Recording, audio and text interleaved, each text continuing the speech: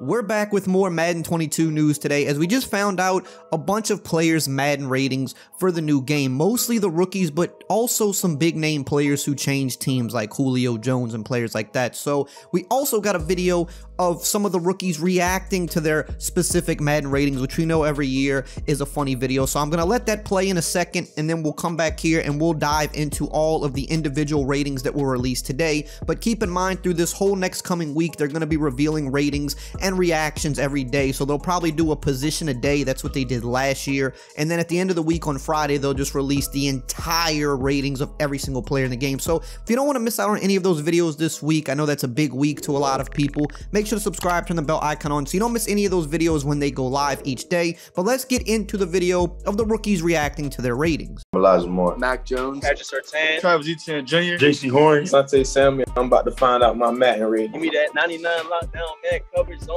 coverage, all that. my speed got to be up there. I need like plus 85 on everything. 94 plus speed, and we could work with that. I really want to see my speed and my catching. I gotta make sure they don't downplay me as a slow guy. Man, coverage, I got to have the 84, and it got to be #1 out of all rookies. What? 74? They seen how many catches I gave up my last season in college? What are y'all not seeing? Awareness, 95. You know I got, y'all dead wrong. They need to change that.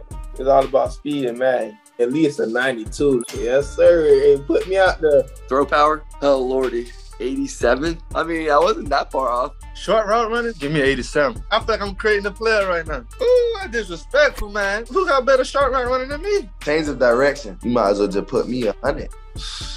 Who is above me? Because 93 kind of low. Like, I don't really know nothing I can't do. Break tackling, 52. That would be incredible. Oh my God. No way, you're trolling me. How many tackles have ever been broken before? 66 overall. Okay, I'll take that. It's all right. It's not about where you start, it's where you finish. Oh, hold on. My cousin talking.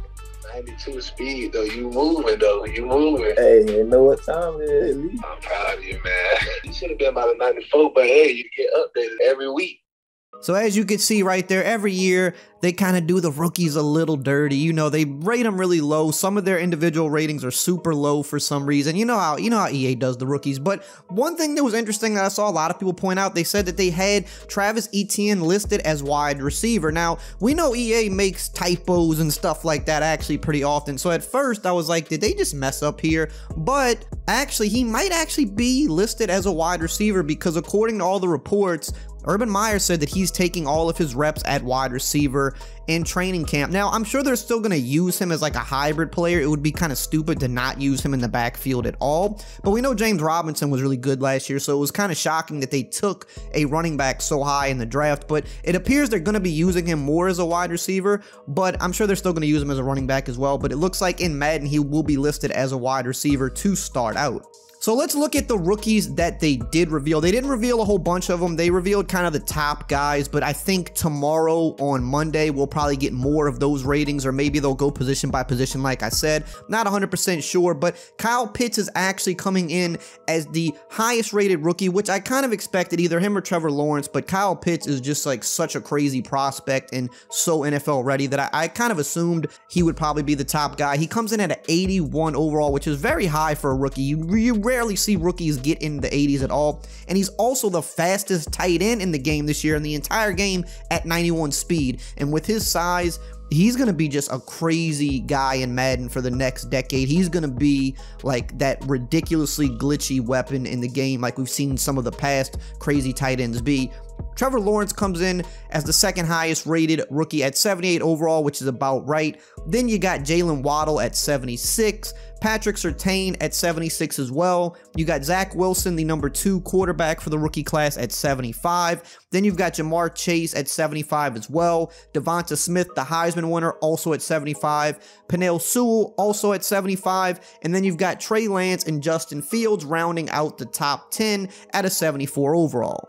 Now, I don't know if this is actually the top 10 because it just says notable rookies, but this is probably the top 10 or pretty close to the top 10. Surprised they didn't show guys like J.C. Horn or any of the running backs like Najee Harris, for example, but this is kind of what we got so far. Now, I've seen a few people say, why is Jamar Chase not the highest rated wide receiver? And I'm an LSU fan, so naturally I'm a little bit biased. And I'm going to say that it probably has to do with speed, the same reason Henry Ruggs was the highest rated overall receiver for last year's rookies. The speed rating affects the overall rating in Madden probably more than anything else, and Jalen Waddle is a complete burner, so that's probably why he's the highest rated receiver. So that's just what I had to say about that there. We also know that Mac Jones, the other rookie, we know that he's a 71 overall because we saw him in the reaction video. But now let's talk about some other players that they went over. They mentioned a few players that switched teams, some of the bigger name guys that switched teams. So Matthew Stafford, they revealed, was an 83 overall, which is kind of about right. That's about what he was at the end of last Madden. And then Jared Goff, the guy that they kind of swapped with each other there, Goff going to the Lions, Stafford going to the Rams. Jared Goff is coming in at a 77 overall. Now this one I think is a little disrespectful. Carson Wentz, right, was a big name guy in Philly for some years, was on pace to win the MVP before getting hurt a few years back, the season that they went on to win the Super Bowl.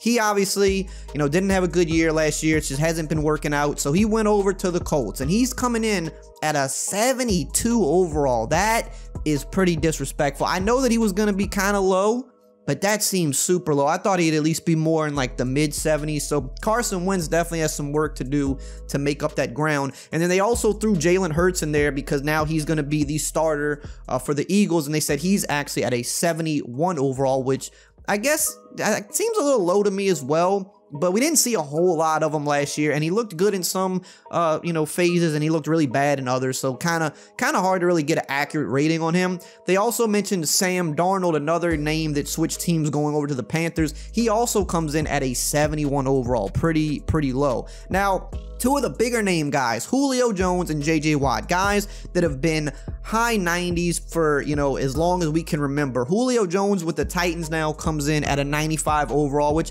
is kind of about right, I guess, for where he's been the last few years. He's kind of been in that 98, 97, 96 range, right? But he kind of last year didn't have the greatest year. I think he was hurt a little bit as well, which has kind of been a common thing for him over the years. But anyway, he comes in at a 95 overall. J.J. Watt, now with the Cardinals adding the firepower to that team on defense, he comes in at a 94 overall. And then they also mentioned Jonnu Smith, one of the big acquisitions for the Patriots, former Titans tight end, going over to the Patriots. He comes in at an 81 overall, but he should have some pretty good speed, which is kind of his thing in Madden. He's a pretty speedy guy, and when you put him on that offense with Cam Newton, then you also bring in Hunter Henry, who's also a pretty fast guy for a tight end. They definitely got some decent weapons there. Now, that's all that they revealed today. They just did kind of a little kickoff show for ESPN, so they didn't put a lot out there, just kind of some of the bigger name rookies and some of the bigger name guys that change teams. But starting tomorrow, either tomorrow or Tuesday, I don't know the exact day this starts, but I know this entire week coming, every day we're going to get more and more ratings, and at the end of the week we're going to get the big